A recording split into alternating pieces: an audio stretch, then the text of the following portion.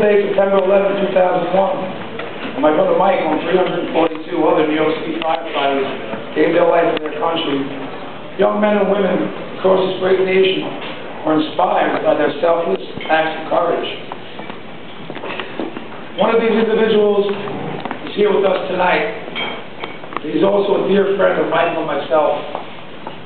Corporal Phil Levine joined the United States Marine Corps not long after the attack of 9/11. He's a highly decorated Marine today. He received the Purple Heart as well as the Navy Marine Corps Commendation Medal. I would like now to read a citation that details the heroic acts of such a brave and courageous American.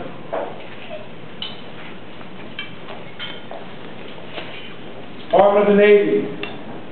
This is certified that the Secretary of the Navy has awarded the Navy and Marine Corps Commendation Medal with Combat Distinguished Device, Corporal Phil Levine, United States Marine Corps.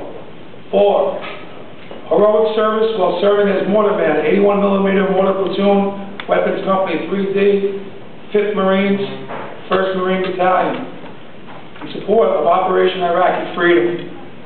As part of an internal Battalion Task Force, Corporal Levine's section was tasked with searching for enemy weapons caches when a numerical superior insurgent force ambushed the lead element.